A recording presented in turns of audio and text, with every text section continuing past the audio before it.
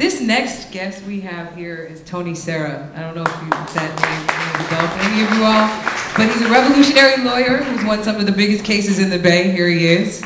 He was Huey P. Newton's murder trial, Patrick Croy, Bear Lincoln, and they get you any way they can. He recently ran into trouble with the law and spent 10 months in federal prison for, guess what? Tax evasion. Damn it, you got it. They get you any way they can. Tony Serra.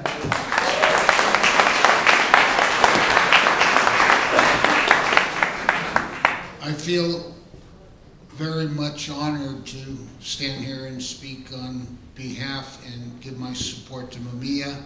I immensely respect him. What I want to do is just read.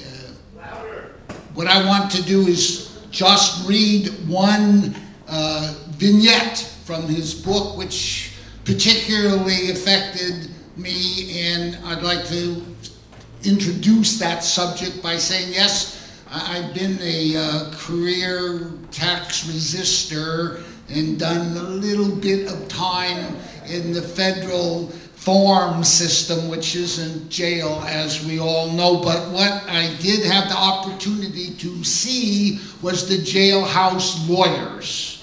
They have scant resources, old typewriters, no computers, very few law books. They subscribe as much as they can to some of the periodicals, and with this very, dim type of written material, they produce magic. They're in there before the sun rises in these little law libraries. They're there until 11, until the camp closes. They are on the typewriter. They are doing everything they can to perfect the writs. They work endlessly for the other inmates. They sit there. They listen, to the issue. They give legal advice. I was never so humbled in my life. These people are the real lawyers in the criminal system.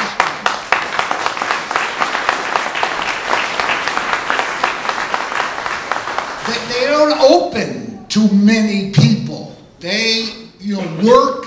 They have great fervor. They have great loyalty, but they are like workaholics, so they don't open. And the fabulous thing about this book, everyone has to read this book who's interested in the subject matter, is that they all told, based on what I read, they all told the issues and the stories and the struggle and the passion that they had, and there'll never be another book like that. There'll never be another Mumia. There'll never be someone who has enough universal respect that people who, from my perspective, are the greatest lawyers in this field would unload to. So, it's a fabulous experience to read. Let me read a little bit. It's from the best of the best. These are the Jailhouse Lawyers. They're talking about Brooks Bay. He says, I was a class representative in the case of Stanton Story versus Robinson. I drew up the class action lawsuit and fought the Deputy Attorney General. All the plaintiffs were confined in the hole at SCI Pittsburgh. Stanton Story was convicted of killing a policeman. Robert Joyner was accused of being a Black Panther and killing a park police. Larry Kareem Howard was found guilty for breaking Russell Maroon Scholes out of the Holmberg City Prison, and I was found guilty alleged stalking a raper, killing him and beating him to death and robbing him. Every time we were taken to the federal court in downtown Pittsburgh, we had 2 police cars in front of us and 2 police cars and a car full of U.S. Marshals behind us in the prison bus made to seat 80 prisoners. The police and marshals would turn on their sirens and bully all drivers to let them pass. It was summertime and we would holler political slogans out of the window at the drivers. Blessed are those who struggle for a cause. Oppression is worse than the grave. Jail the real criminals, the police and the U.S. Marshals. Once we reached the courthouse, we were being escorted down the corridors of the courtrooms. We would holler, workers of the world, unite against oppression. Of course, all the federal workers would run and hide in their offices. I told the magistrate, Judge Mitchell, that none of the plaintiffs would stand unless he removed a picture of George Washington who possessed slaves. He refused to remove the picture and we refused to stand. I told him I would not refer to him as Your Honor unless he could prove to me that he had actually done honorable things.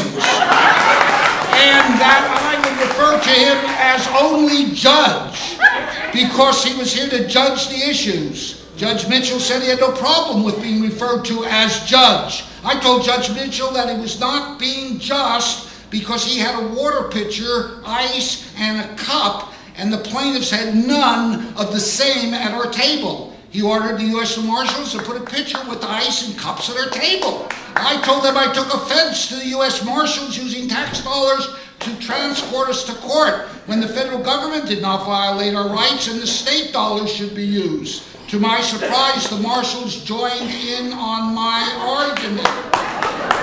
He goes on, then at the end, we prevailed in our case. The restricted housing unit SCI Pittsburgh was closed and the new RHU was built. We were given 2 hours of outdoor exercise as opposed to 15 minutes. We were given, before prevailing on our lawsuit, we were given laundry services and lids on our food trays, and the guards were precluded from strip searching us 4 times when we received visits. Just in this small little episode, you see so much. You know, you see the oppression, the courage and the strength of the jailhouse lawyer, and the fact that they do get things done that are valuable for all the other, you know, inmates. So, you know, I salute Mumia for gathering this powerful symbolism in this book. Everyone should read the book. It's a fantastic thing, and it's a tribute to a great mind and a person who is, you know, both a scholar and a very courageous individual of historic significance. Thank you.